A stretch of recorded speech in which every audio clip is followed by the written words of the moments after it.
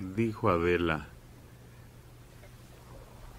¿y de qué me sirve que haya tantas mujeres en el poder? ¿Qué cambia? ¿Así? Sí. Así fue, que no servía para nada que hubiera más magistradas, más diputadas, más senadoras, más funcionarias públicas importantes. Mi comentario fue en el sentido de que dicen, estamos dándole su lugar a la mujer, poniéndola en puestos importantes en el país, pero eso no cambia la situación de las mujeres comunes y corrientes, que somos más. No permea. No. ¿De qué me sirve a mí que haya 5 o 6 o 10 o 20 funcionarias si la vida de las mujeres en general no cambia? No le hace justicia nadie, no se legisla ni se lleva a cabo una buena campaña para evitar los feminicidios, el maltrato, las violaciones. De nada me sirve. Es que ayer me acordé de lo que decía Adela, porque Olga Sánchez Cordero tuvo un puesto muy importante y no se notó que defendiera a la mujer, siendo ella misma mujer, o preferencia, vamos, a las que sufren, a las que... Pero ayer lo volví a ver, eso que bien dice Adela, porque para intentar detener la violencia de estos grupos, sacaron a mujeres policías. Ay, pobrecitas. Les va igual que a los hombres. Igual o peor. 17 lesionados la marcha de ayer. Y claro, destrozos a su paso, pintas, sobre todo de unas que se visten de negro y que son un bloque radical de esas manifestantes, Dora. Y ayer se vieron escenas, no solamente en México, sino en todo el mundo, pero las escenas en México fueron, pues en algunos momentos bochornosas. Y soy mujer y he visto mucho y he vivido otro tipo de manifestaciones en un momento de mi vida, pero lo de ayer fue terrible. Terrible la forma en que agredían a las mujeres policías, a las reporteras, a las mujeres reporteras, cómo las insultaban. Y ese grupo de choque, porque yo no lo veo como un colectivo de protesta, lo veo como un grupo de choque, las mujeres que van todas en negro, y que llevaban en sus mochilas la posibilidad de cohetones, de cohetes, de martillos de goma, de esos que te rompen hasta la conciencia, y la forma en que se enfrentaban, y cómo una de ellas era tan finita que logró pasar por entre los barrotes. Impresionante. ¿Cómo le hizo? No sé. Y después 2 más la siguieron. Se supone que lo que querían era llegar a los muros del Palacio Nacional, pero finalmente se conformaron con los escudos, se los arrebataron a las mujeres, los lanzaron hacia donde estaba el grupo de colectivos para que los pisaran, como si simbólicamente estuvieran pisando a las mismas mujeres policías. No se enfrentaron las policías en ningún momento con violencia, con gases, nada más era el escudo protector.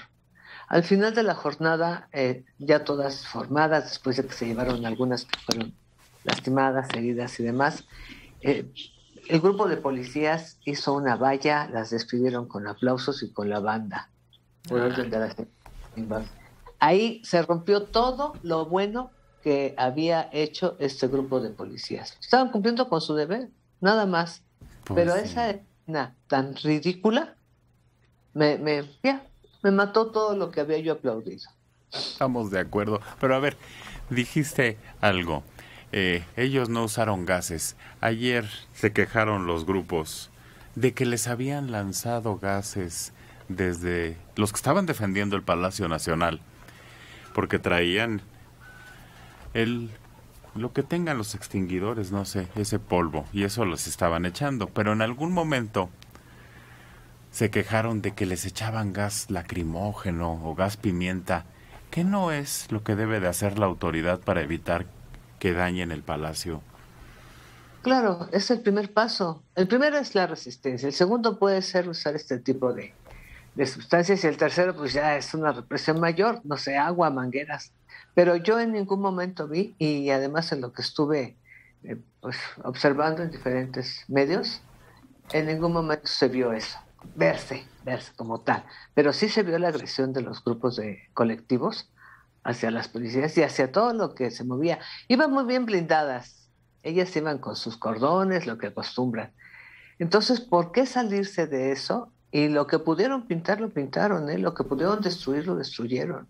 No es la forma, no es la forma. Creo que ahí es en donde se desvirtúa y se diluye totalmente el objetivo real de la manifestación. Mario. Sí, y es que es la estrategia de los grupos de extrema, pues no sé si pues, pueden llamar de izquierda, porque finalmente se identifican ellos mismos con el anarquismo, ¿no? Pero la tradición viene de los provocadores que introducía Gobernación para hacer no pacíficas las manifestaciones de protesta contra el gobierno, para hacerlas parecer como violentas.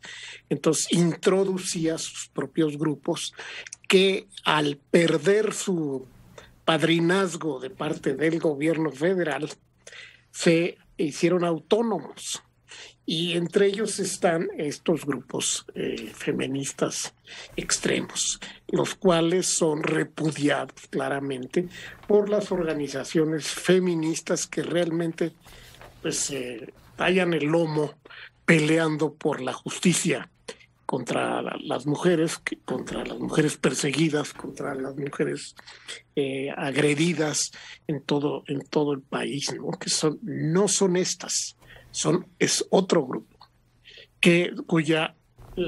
su objetivo es hacer manifestaciones violentas, no lograr un fin ulterior. Pues me sorprende que el gobierno no pueda echarles gas pimienta. No quieran, por favor. No se quejan, Alejandro. Es el círculo vicioso que se construyó desde siempre. A raíz de lo del 68, porque antes eran macana fácil, valga la expresión, antes del 68. O sea, no les temblaba la mano, muchas veces con un exceso de autoritarismo, desde luego, que no tenía que ver con las causas de la gente que se estaba manifestando, como los ferrocarrileros, porque al final eran manifestaciones, nada que ver con lo que vemos ahora en muchas manifestaciones. Las de ferrocarrileros y maestros eran pacíficas totalmente, no destruían ni nada. Entonces, después del 68 viene toda esta idea de ya no vamos a reprimir a nadie, porque se nos echan encima de parte del gobierno, y seguimos viviendo esto. Entonces, lo que en otro momento era bandera para hoy el gobierno de, miren, nos están violentando, ahora el propio gobierno, ya siendo gobierno, o más bien esa oposición que era gobierno, hoy sí es muy, no metemos las manos porque respetamos los derechos. Y entonces nuevamente caemos en esa ambigüedad en donde ni aplicas la ley, ni ejerces la autoridad, pero tampoco terminas de apoyar la causa que se está manifestando, porque Claudia lo dijo en la entrevista esta que circuló el fin de semana, donde ya se ve totalmente en la presidencia, diciendo que ella está en contra de del feminismo violento y demás, ¿no? Entonces, vamos a tener que llegar a un momento, y no me refiero a este gobierno, donde alguien tenga que tomar una decisión drástica. O aplicamos la ley o seguimos en esta anarquía. ¿Ponerles un alto, dices? Con la ley en la mano. Sí, ponerles un alto, con la ley en la mano. A hombres, a mujeres, a obreros, a lo que sea que vaya en contra de la ley. Puede ser muy empático como gobierno con las causas, con todas las causas, las de mujeres, las de obreros, las de trabajadores. Puede ser muy empático. Negocias, te sientas a hablar, oye, sí, vamos a hacer. La desesperación, ¿qué sucedió ayer en Guaymas? Terrible. Yo no sé si hay un atentado, están exactamente celebrando, o más bien conmemorando esta fecha, haciéndola visible en el Palacio Municipal de Guaymas, y una activista de las mujeres de pronto llega a un comando y rafaguea. Hoy no se sabe si fue contra las mujeres o contra la presidenta, pero una de las activistas que estaba ahí cayó muerta. Entonces, pues, obviamente, aquí hay cosas que no se están resolviendo que van más allá de una manifestación, sino que con todo lo que diga el gobierno, no se ha podido frenar la violencia en este país en todos los géneros. Ahorita le seguimos, espérame. Elena Contreras, en esas se refiere a las manifestaciones. Hay hombres disfrazados y encapuchados como si fueran mujer. Yo lo vi. Es muy improbable. No lo porque creo. no se necesita. No, Claro. no. Son mujeres. Son mujeres, imagínense si descubren que es hombre. Uy, no vive para contarlo, ¿eh? No. Son mujeres y algunas tienen una fuerza y unos músculos impresionantes. Ayer las estuve viendo. Si se entrenan, si se preparan, si no sé. Pero no son hombres. Imagínate.